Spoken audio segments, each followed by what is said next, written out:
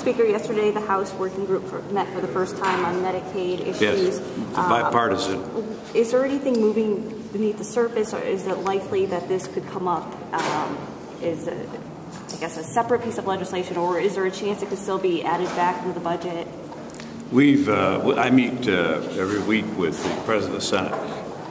At this point, they're in the same boat we were for a long time. That is, the governor just sends such a quantity of stuff that I cannot, and I don't believe he would want to try either, to predict what their calendar looks like. Obviously, we have to get something done by June 30, but whether this will be in a position where we can do something with it or not, we don't really know. And what would you personally like to see come out of this working group? I know there's a big emphasis on employment and linking people to ladders to get off of entitlement programs. Right. So what exactly are you hoping lawmakers will get out of this?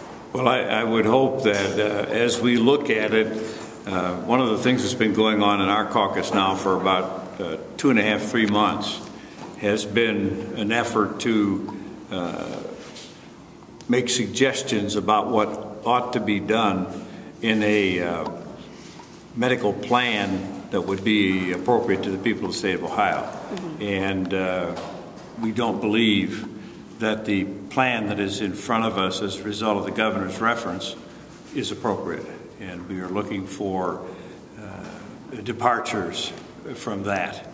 And we have a lot of things that have come up and are in front of us.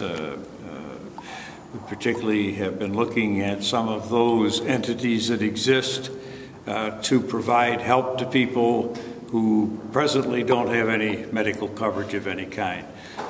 We are looking at programs that would affect the mentally ill and alcoholics.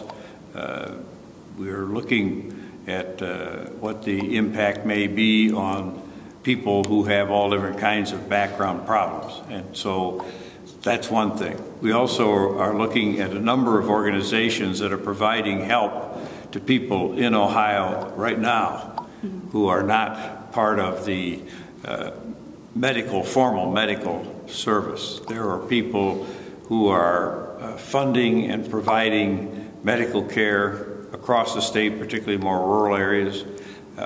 So we're trying to figure out what is the whole gamut that we can be looking at to bring together and to be helpful in solving the medical problems.